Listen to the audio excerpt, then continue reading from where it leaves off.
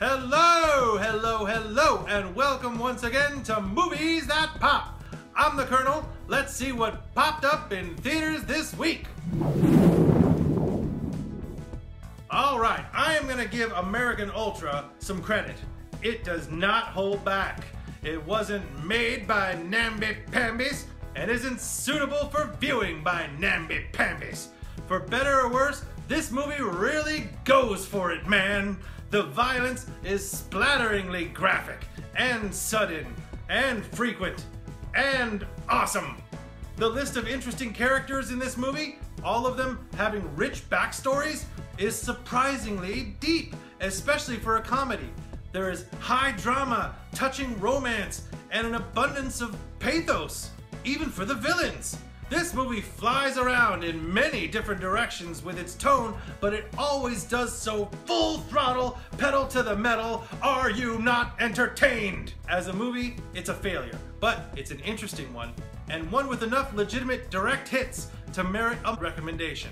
But that's enough of the summary. Let's get in depth already. Now, the story of American Ultra is simple. It's the Bourne Identity with weed. Yay! There's a stoner named Mike Howell. He's played by Jesse Eisenberg, and he's actually a sleeper agent for some shadowy US government agency. When the order comes down from above to terminate the program, meaning kill the poor sap, one lone dissenter, played by Connie Britton, decides to activate him and give him a fighting chance. Now, with his small West Virginia town sealed off and an army of highly trained assassins closing in, Mike must kick, punch, stab, shoot, and explode his way to freedom, and maybe, just maybe along the way, find the perfect moment to propose to his girlfriend. And if there's time, eat some nachos and take a nap. If there's time. To start with, Jesse Eisenberg is a little miscast. Now, he's a great actor, but I just don't buy him as a constantly baked stoner. He plays the majority of the movie with a rigidity that seems out of place and made me wish the role had been played by someone more like James Franco. Someone would be a little more loosey-goosey. That way, when his character turns on a dime from burnout to badass, the contrast is more dynamic. He'd go from wobbly like Jack Sparrow or something, woo, to tight and accurate. Chop, chop, blah, blah. That would be way more fun to watch. Now, Jesse Eisenberg here goes from stiff and jumpy to sort of a vacant robotic killing machine. The character also has goofy moments written for him where his character is supposed to do or say something that is absolutely boneheaded, but Jesse Eisenberg doesn't play them off convincingly, probably because he just seems like he's smarter than his character. I guess he just didn't quite sell me that he could be dumb as a post. One thing that does come off well, and that I think is the movie's biggest strength, is the romance between Jesse Eisenberg and Kristen Stewart. And I would like to officially, right now, say that as someone who never got the appeal of Kristen Stewart as either an object of desire or in the larger sense as an actress, mea culpa. I kinda get it now. She is desirable and compelling in this movie in a way that I've never seen before. She and Jesse Eisenberg appeared together in Adventureland in 2009, I think, and their chemistry is still palpable. And their love feels real in this movie, and it feels grounded, and it feels out of a completely different movie.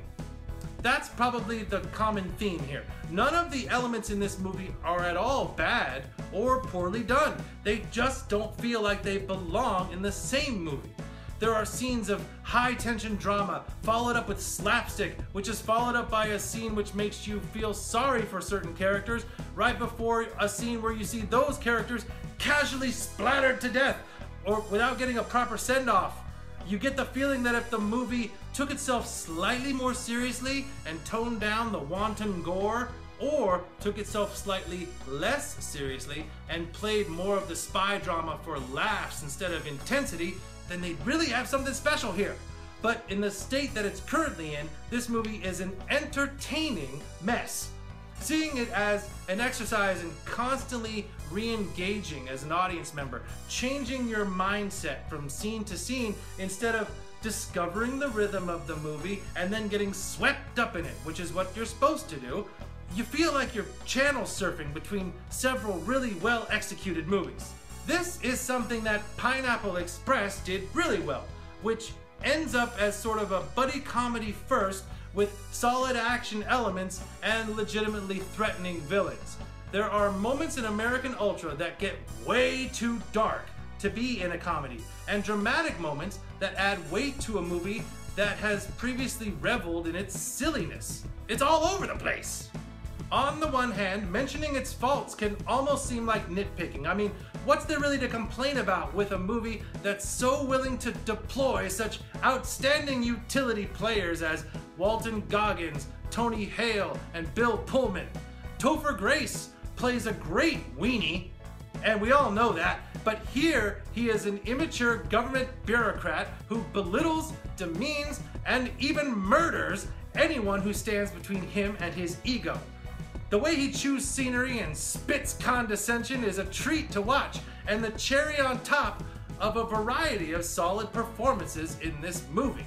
On the other hand, talking too much about the film's strengths would actually oversell the overall experience. It's got good performances, high drama, touching romance, tense action. Sounds like a slam dunk. Go out and see it. 4 stars, right? Well, just because disparate elements are great on their own doesn't mean they work together, or else the most popular sandwich at McDonald's would be the McGangbang Deluxe. Look at that thing. Now, I love Big Macs, I love fries, I love chicken sandwiches, and I love fish fillets. But in one bite? That sounds like high-calorie chaos. With regard to American Ultra, I can report that I laughed at points. I cheered at points. I was moved at points. I was on the edge of my seat at points, and I was never ever bored. So for that, I award American Ultra a large bag of popcorn. If you have the patience for it, there's some good stuff here, but your experience will vary from bite to bite. Alright, that does it for Movies That Pop. Don't forget to click the thumbs up if you liked what you saw, subscribe so you'll never miss a review, and stay tuned, there's more reviews coming at ya. In the meantime, thanks for watching. I'm the Kernel. Now puff puff give, baby!